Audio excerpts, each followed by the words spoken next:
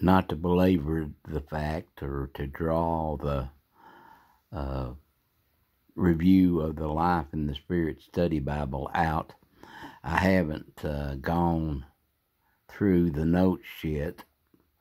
I have touched on certain doctrines in the Bible that, although they are Pentecostal, they're very non-committal.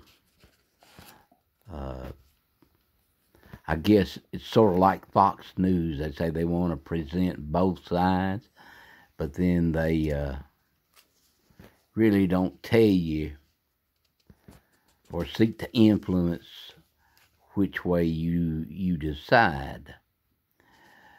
I do have that initial impression of the Life in the Spirit Study Bible.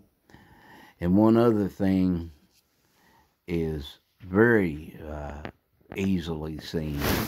It has good cardboard stock in the front and the rear of the Bible and the maps.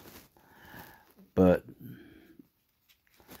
the pages where the scripture is at and the notes, etc., I've never felt paper that thin. It's, to me, it's the thinnest paper I've ever actually seen.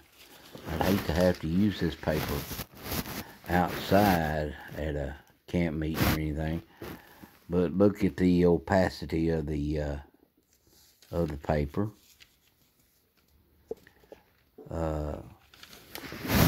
See, there's nothing on that back side. There's writing on that side. But when you put that down, you can clearly see through here. So, I would tend to say the paper is not good, would be my opinion. I'm used to the Dake Annotated and the Thompson Chain. All have much better paper, and even the $27 Ruckman Bible has much better pages than this. Now, I'm not talking about notes that are in there, but I'm talking about the pages itself. I've never quite seen one this flyaway.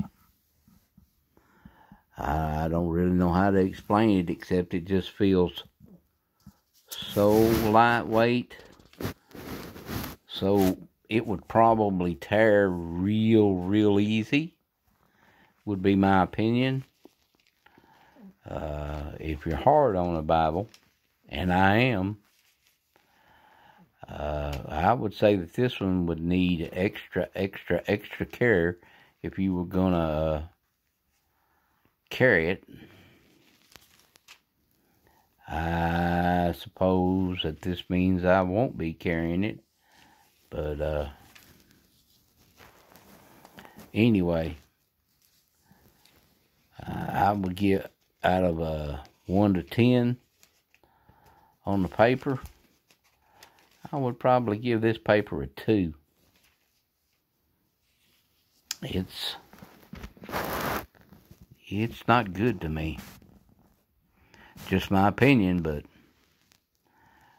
someone that knows more about it could tell me what CFM or whatever you call that they're using in these Bibles.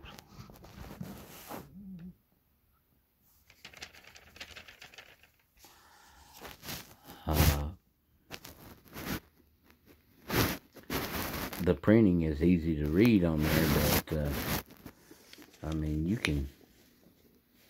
you don't have to have the camera on it to be able to see through it. You know, sometimes the camera magnifies through the pages and you can see the backside, but you don't have to have that with this Bible. I mean, it's clearly seen from one page to another. Just keep it in mind. Thank you.